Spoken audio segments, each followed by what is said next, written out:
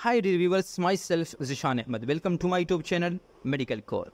Dear students, in this lecture we will cover what is anti-CCP antibody test, why it is done, when it is recommended, what's the normal range, and what do the results mean.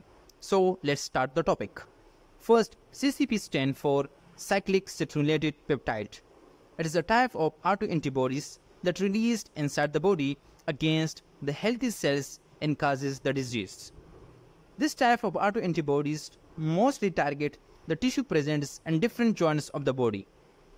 Now, why anti-CCP test is done?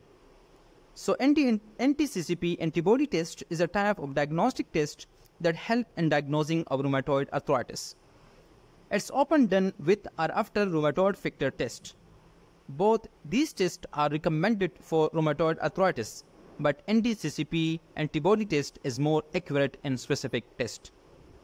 When doctors recommended it? So in different conditions, doctors recommend it, like when patients have symptoms like joint pain, joint stiffness, joint swelling, fatigue, and low-grade fever.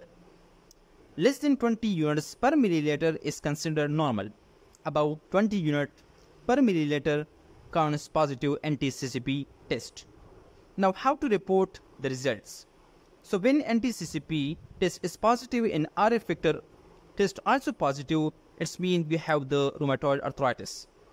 If the anti-CCP test positive but RF test is negative, it means you may develop disease like rheumatoid arthritis in future, or you have an earlier stage. And when both the anti-CCP antibody test and RF test negative, it means you have no disease. Thanks for watching. Do subscribe and like and share the video.